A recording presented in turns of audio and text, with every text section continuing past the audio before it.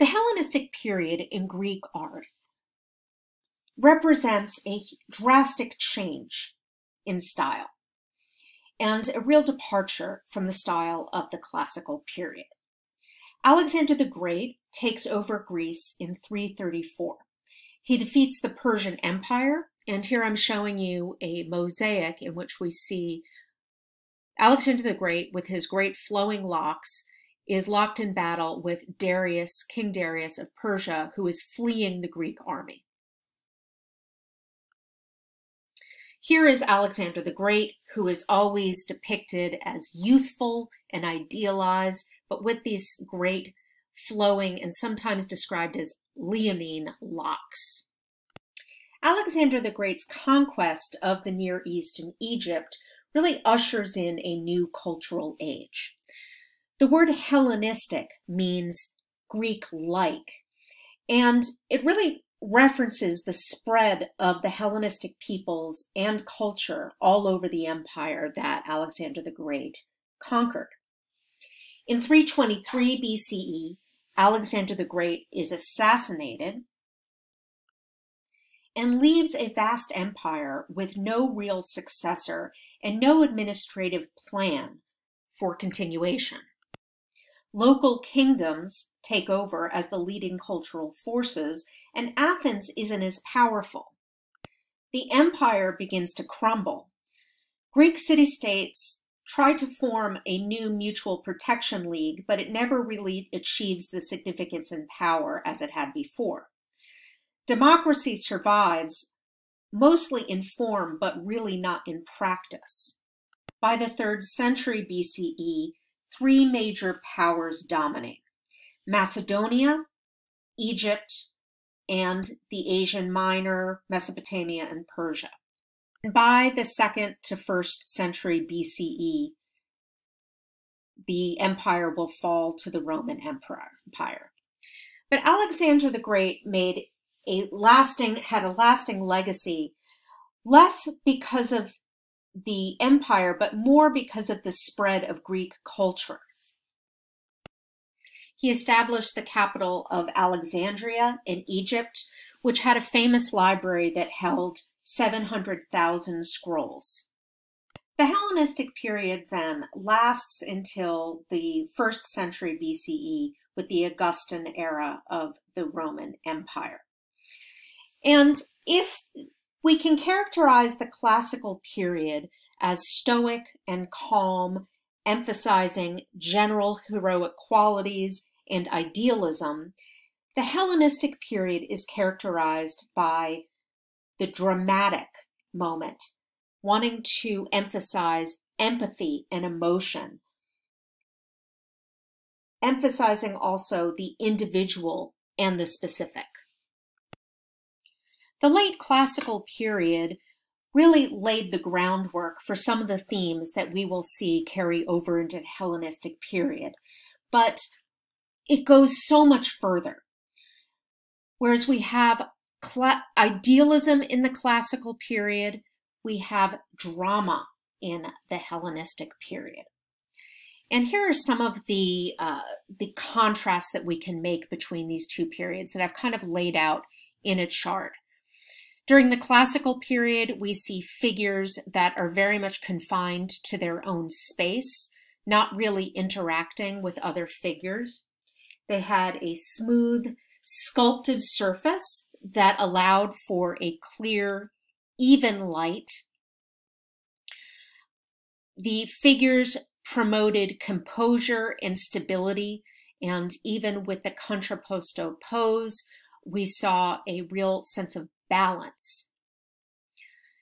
They also inspired the viewer to be intellectually committed to the subject, meaning that we had distance and we were able to appreciate and admire the balance and control that the subject had over nature. During the Hellenistic period, however, we see figures that are very much in interaction, not just with other figures, but even with the viewer. We see dramatic contrasts of light and shade play over complex surfaces and forms in high relief. And if you take as the example the Laocoon, which you'll be hearing about in some detail, we see all of these pockets that capture dark, rich light, shadow, as opposed to the light bouncing off of the three-dimensional surfaces. We see expressions of extreme pain or stress, anger or despair. All of these vivid emotions are affecting the viewer. We see figures also forcefully imposing themselves on the viewer and the viewer's space. They tend to come out of their own space and into ours. They are beckoning us into the drama of their subjects. Viewers then are meant to empathize with the subject. We see their emotional state, and they are inviting us into the narrative, inviting us into their story. During the Hellenistic period, there are two broad and conflicting trends. And the first is the one that we'll really talk about because it is such a departure from what we've seen before. The Pergamene style, or the anti-classical, which really stems from Pergamon over here in Turkey. And then we also have a trend that leads back to the classical models and reflects a return to the classicism of Pericles' Athens. Sculptures that epitomize the Pergamene trend of the Hellenistic style are sculptures that adorn a large monument on the sanctum of Athena in Pergamon. They illustrate the victory of Attalus I over the Gauls.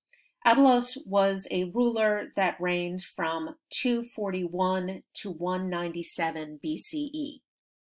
This sculpture, the Gallic chieftain killing himself and his wife, was a Roman copy after a bronze statue, and it would have been placed on a pedestal.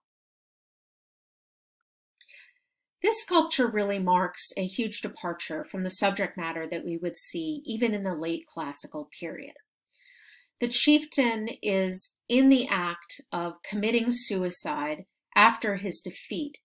He's also murdered his wife so that she would not be under the forces of Attalus as well. We see the heaviness of her body as he holds her up after he's just murdered her. And now he is about to plunge his knife into his chest. And we even see the beginning of that wound and the blood that is starting to drip. This is a real shift from the depiction of an enemy that we've seen in the past in Greek art. Usually the Greeks would depict the other or their enemies as barbaric and wild. But here we see the dignity of the other, the dignity of the enemy.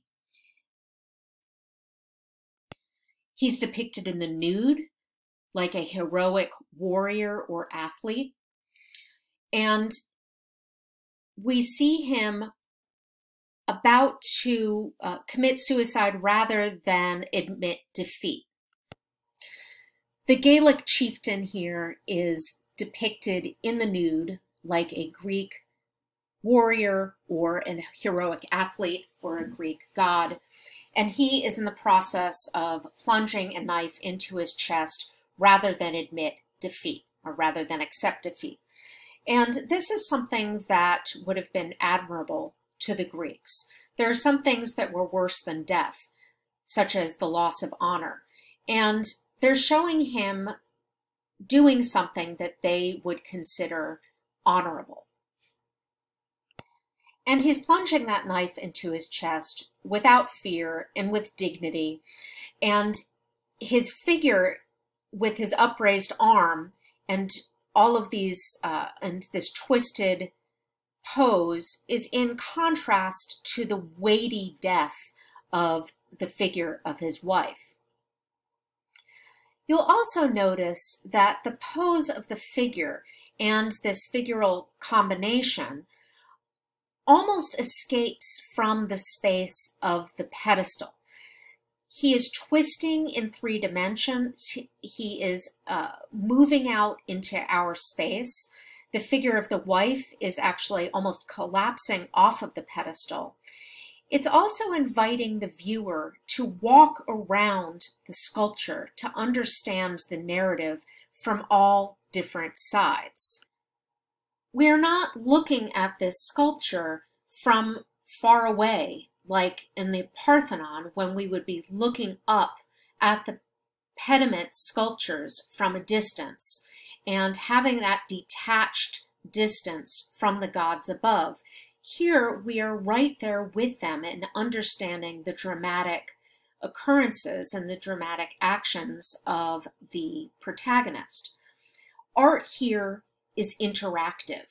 It is evoking a response from the viewer. It wants our emotional reaction. Another sculpture from this monument is one called the Dying Gaul, or the Gaul Trumpeter, and we see his trumpet right here. He is part of that army that has just been defeated by Attalus I. We see him fatally wounded and struggling to fight death. He's very close to death, and he is at the point of really acceptance. The artist here is seeking to find the viewer's admiration and pity for the subject, rather than presenting the enemy as an other or a barbaric other, as the Greek artists have done in the past.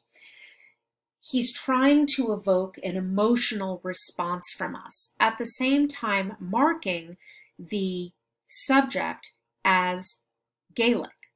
We see, first of all, a mustache, which marks him as one of the Gaelic armies, part of the Gaelic army, and he's wearing this neck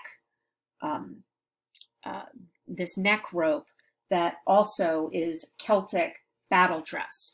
So we know very clearly that he is fighting, he's on the other side, but the artist is empathizing with the enemy. You'll also notice that the weight of the figure as he's struggling to stay up is also pushing him into our space. As soon as he falls down and gives into the weight of death, he's going to fall off of the pedestal and into our space. These deep pockets of dark, of shadow, that maybe around the crevice of his thigh or up into the this very thick hair, we see how light is now falling across the surface in a way that gives a lot of animation to the subject. But overall, this drama, the idea that we are being pulled into the narrative, is what really characterizes the Hellenistic style.